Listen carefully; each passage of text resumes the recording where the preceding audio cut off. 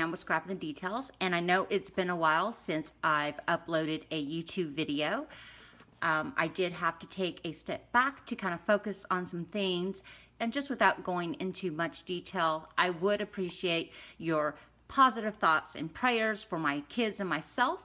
And even though I may have not been posting, I am still creating, because for me, creating is definitely my happy place, and I love making sure that it is a priority every single day. So today I'm going to share with you my newest workshop that I will be having in July, and it is a Christmas planner, and I absolutely love the cover of this book. Now, I will let you know that this die is by Sizzix. It's from Tim Holtz. It's his snow globe die. And my friend Wendy actually used this exact die on one of her planner that she designed a while back. Her name is Wendy Kuski. So she's the one that gave me the inspiration and idea to create this. So of course, you know, with her permission, I am using her idea of putting that snow globe onto a mini book. And thank you, Wendy, for that. And I'm using a different book than she did, different paper, and I use different dies throughout the entire book. So what it is just going to help you organize your holiday. So I thought Christmas in July, this is a perfect idea, and it'll be a fun book to create. I love the holidays, so this is definitely my favorite time. I'm going to go ahead and share with you some of the details of this Christmas planner. On the front of this book measures 6 by 9. So as you can see, I use the snow globe from Tim Holtz, and I love these little mini houses. They are just adorable. So there's different layers to them, so you can decide on your color palette. And then the mountains are also part of the die collection. This one here I had to just draw by hand, which obviously is very simple to do because I needed this mountain to be a little bit taller. These little mini Christmas trees are also part of that die collection, as well as the snowflakes. I believe, no, the snowflakes are not part of that die collection.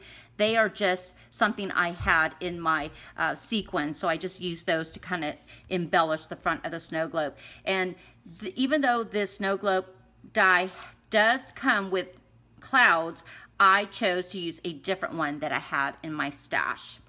And then, of course, I can never not create without using this rosette die from Sizzix. I love it. I just kind of put it in the corner here with this snowflake that I just cut from white glitter cardstock.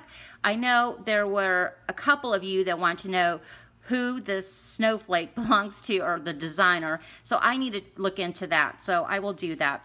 And then here, this is from Tim Holtz, and then this here is just part of my alphabet dies that I just had on hand, and I just used that for the front. Now, this book will have a ribbon here that I will use to kind of tie in the inside.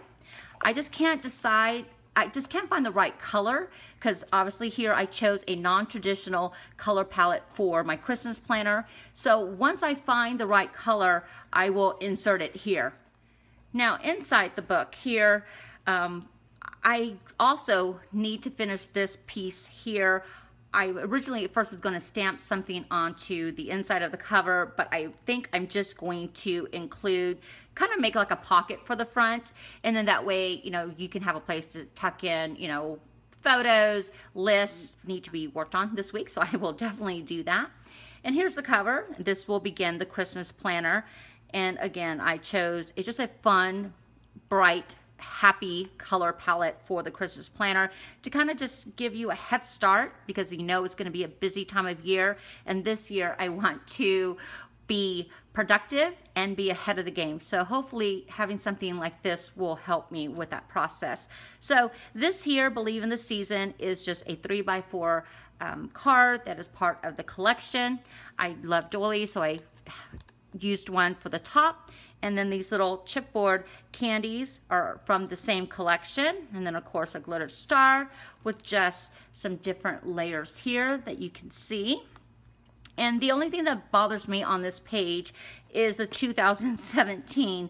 I think the numbers, it's just too thin for this design and for the cover. It just needs to be, I need to find some, you know, wider numbers or a little bit chunkier numbers, and I think I did find that. So quick little insert, quick little change, so I'm going to take care of that before the workshop. So that's that. And then here, I'll go ahead and share with you this here. Now this mini album does have different page protectors with different designs. 2 are, you know, 4x6. Some are also just, you know, full 6x9 that are just one page protector. And this here has the 4 different pockets. So I played with the word joy and kind of embellished it here. Now on the J, you'll see some vellum behind it. I also stamped here, and then of course used a bow for the outside. And then the O here, and I just kind of filled it in with some sequins, and I used my fuse tool. And then I used it here as well and inserted some snow. And then I just love this little Rudolph. He is just so adorable. So I added some little sprinkle to his nose. Now for those taking the workshop, I think I'm going to probably have you put a little bit of adhesive behind the O so that it doesn't tilt. I mean, it doesn't bother me, but if you want it to be, you know, straight up and down, that's probably, you know, a really good tip that we'll, you know, discuss in the workshop. And let's see, I'll go ahead and just share this with you here. Just transparency that I fell in love with because it reminded me of snow, so I included that with one of my favorite dies of the holiday on the front. And then here I created a little envelope, as you can see here, and I did some stamping just because with the holidays there's always receipts or lists and just another place to tuck something else in. And let's see, let's go ahead and share this with you here. Here, I just cut those 3x4, I guess, cards from the 12x12 sheet and just attach them on top of a tag stamped at the bottom.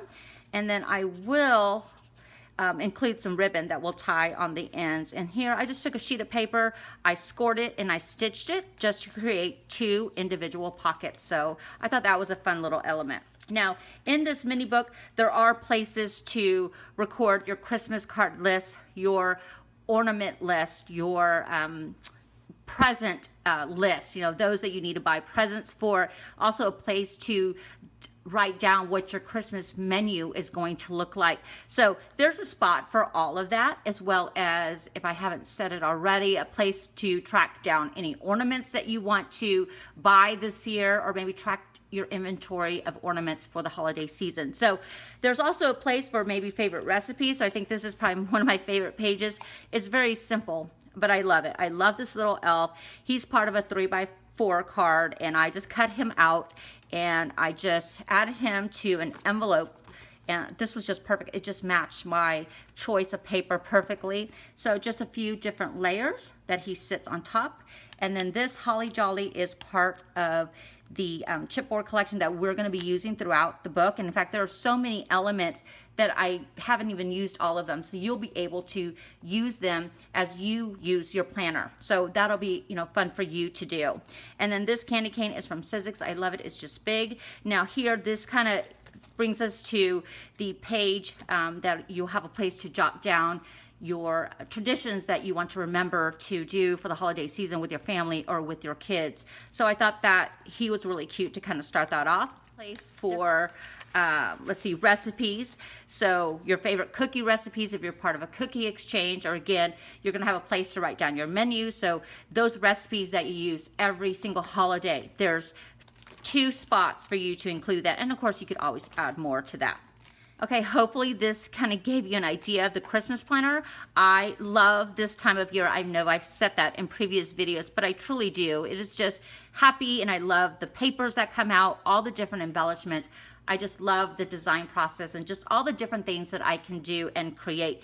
So hopefully you've enjoyed this. This has inspired you. And again, I believe my workshop is scheduled for the end of the month.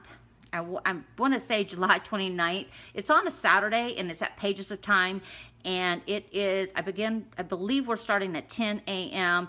and this workshop is $45. So again, I've not finished with some few details, and there's also some different elements inside this mini or this Christmas planner. So hopefully you enjoyed taken a peek inside, and as soon as my workshop is over, I'll be glad to share the rest of this planner with you, either on a YouTube video or via Instagram. So I hope that all of you are well, and I will work on another video for you. And thank you so much for watching, and I hope that you found some time to be creative.